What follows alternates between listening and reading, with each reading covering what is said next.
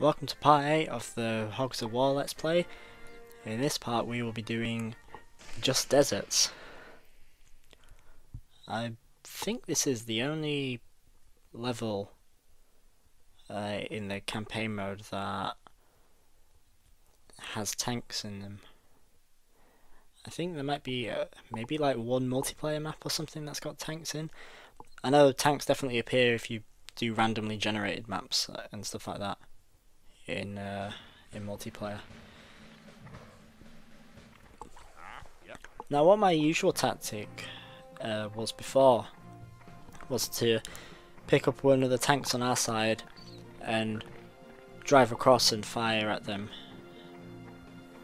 But instead, I've got a new strategy because one of the objectives is to destroy the enemy tanks. But we also want to make sure that they're not just climbing in the tanks, because that just provides all this extra armor for them and they can fire back, and it's a bit of a problem. So this new strategy is picking up that extra health and just sitting inside their own tanks and trying to destroy it while in there. What will happen is the enemies might start shooting at their own tanks in a sense because you're in them. As such, it makes blowing them up much easier, because when a tank blows up it also causes damage to the tanks next to them, which means all the tanks get blown up very quickly.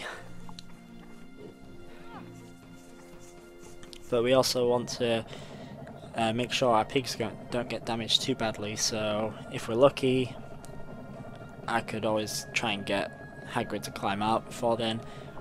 But otherwise it's perfectly fine to just let them blow up, because I think the most he'll take is about 40 damage, and that health pack gave well, definitely enough to compensate for that. I can't remember how much the health pack was. This is for you, Flower! But not only that, we're damaging those pigs. The tank explodes and that deals damage to the pigs. If you're really lucky, it launches them super far and maybe off the map. And then because the tanks are too damaged too, the enemies are a bit more reluctant to get in. My preferred form of fighting is for fighting with no actual fighting in it.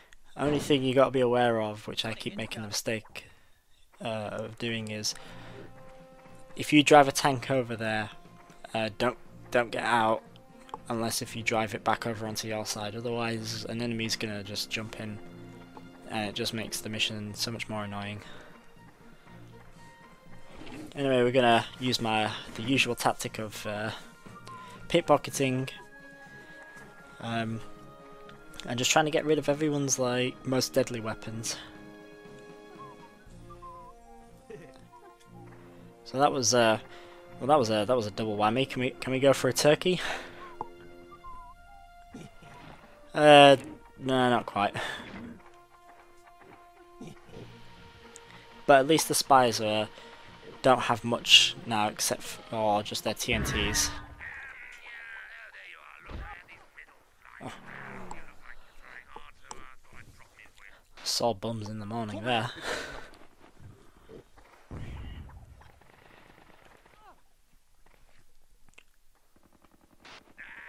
So we only got one of them, but at least the others are fairly damaged. And because Hagrid's nearby, they're going to use close range weapons. Like the flamethrower can do a little bit of damage, but luckily it only took off 30.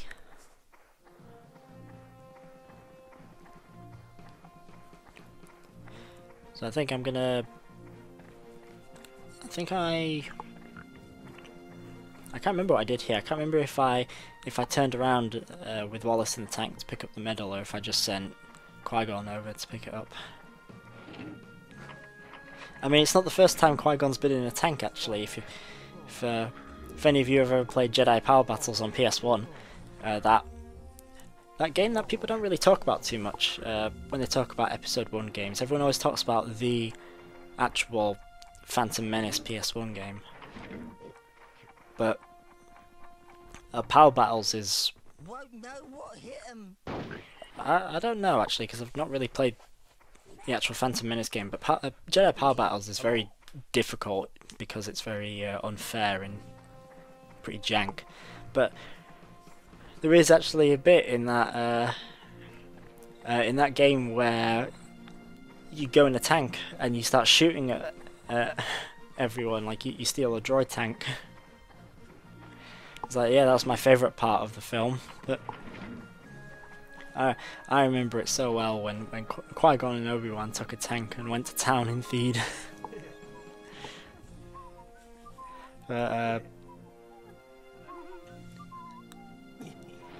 I mean, to be fair though, if you don't actually have to play as Qui-Gon in that, so who knows? Maybe it was Mace Windu who took the tank instead.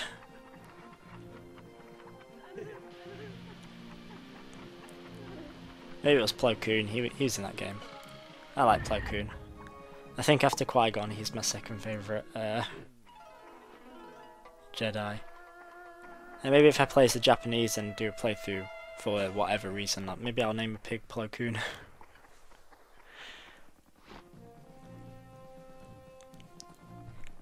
A very simple shot.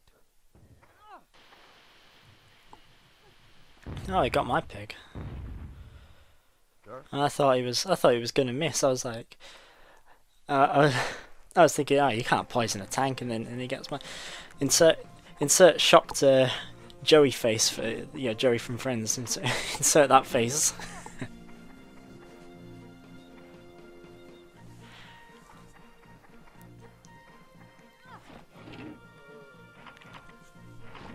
I realise the airburst is a bit too risky.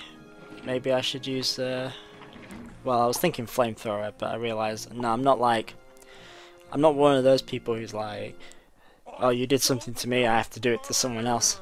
I'm not that guy from that Indian wedding who slapped that woman just because another woman slapped him.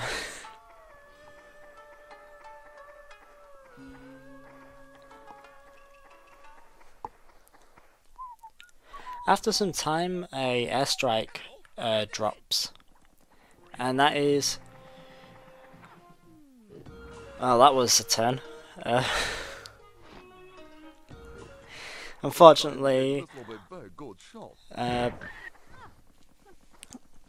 my turn was kind of eaten up because Shrek was stood on the tank, and if you ram into another pig, it counts as a turn because you do 20 damage to them, so it immediately ends your turn. Fortunately, I couldn't really do anything there.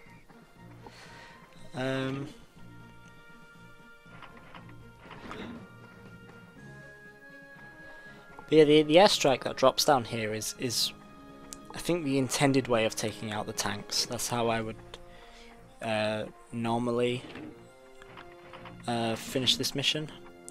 Would be to try and weaken the tanks, but then use a airstrike to blow them all up. I was trying to go for a trick shot there and it didn't quite work, but still gave ourselves an extra turn. Ready, willing, and able, sir. But right now the airstrike is not really of any use to us, so the best thing we can do is take out we'll take out one of these pigs, grab a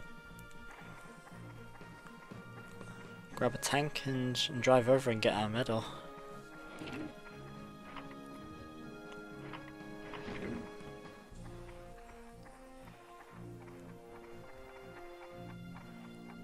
Hopefully trusty rifle burst will finish the job. Depends if finish the job in spectacular fashion. Oh, I forgot about him. Oh dear. Yeah, we might not need the airstrike, but they certainly shouldn't have it either. Luckily, he's targeting the tank, so I guess that means we're pretty safe. Because unless if that tank blows up, it's not really doing much damage to us. 27 on Shrek. It's alright.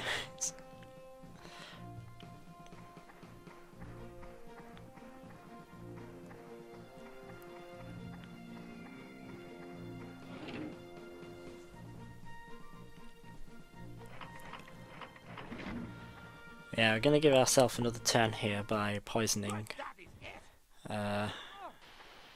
this little piggy.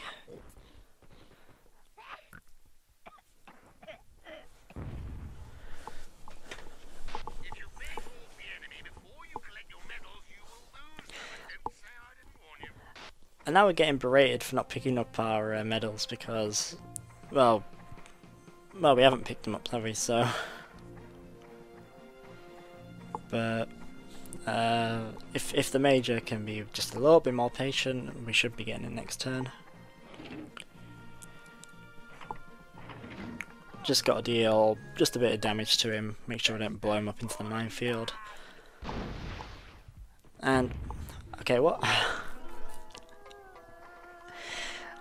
I think Hagrid just needs to, you know, like take a break, go back to his crossbow because he's been missing a lot of bazooka shots.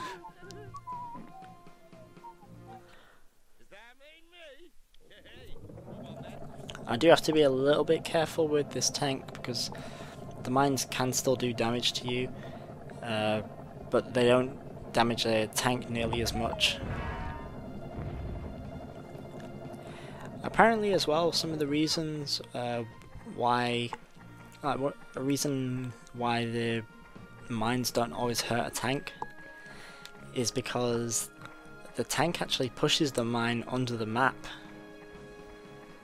and I think it's like the ground then blocks the actual like damage.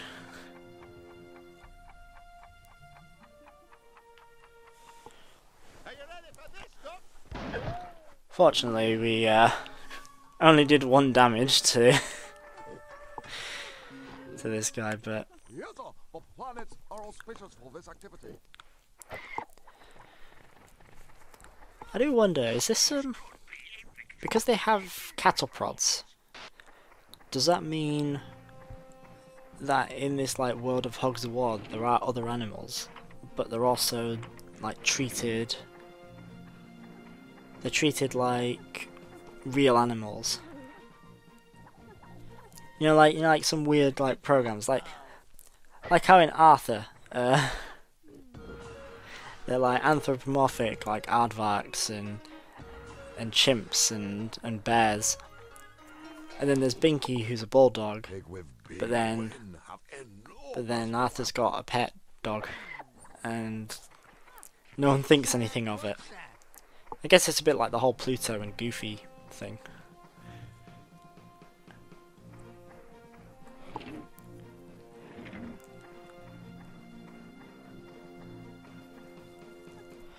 Well, we seem to be taking our time, taking out this one guy. He's not even... I can't remember if I forgot he doesn't have his sniper rifle, because I seem to really be playing it safe for a pig who has like no weapons left.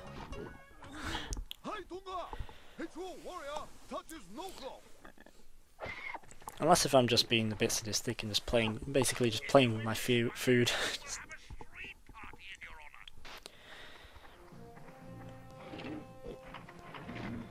I mean, he is raw fish. I mean, there's a pig called raw fish, there's a pig called sushi. It's all about that stuff that I tried once and I'm kind of a bit indifferent about.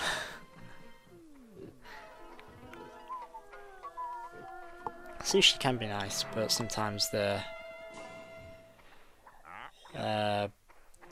rice inside feels way too wet, and it just kind of ruins the flavour for me.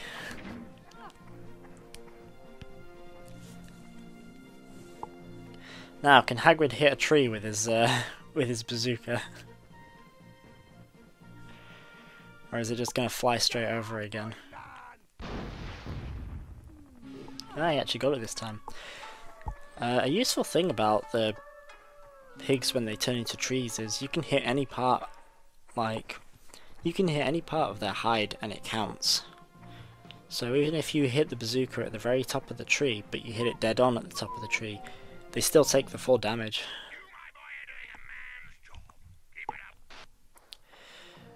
Okay, Wallace, let's wrap this up, please.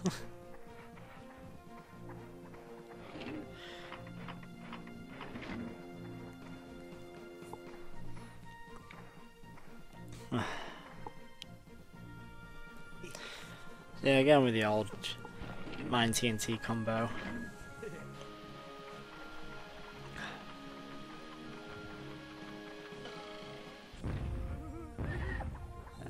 Is it? Oh, and in the minefield. Not a bad shot. So yeah, that was Just Deserts. A mission that definitely feels a lot more frustrating if you just get one thing that goes wrong. Especially when they use a TNT on your pig and your pig slides into the minefield and instantly blows up. That's the worst. Yeah, finally we can upgrade another pig. But which pig we'll upgrade, we'll find out next time.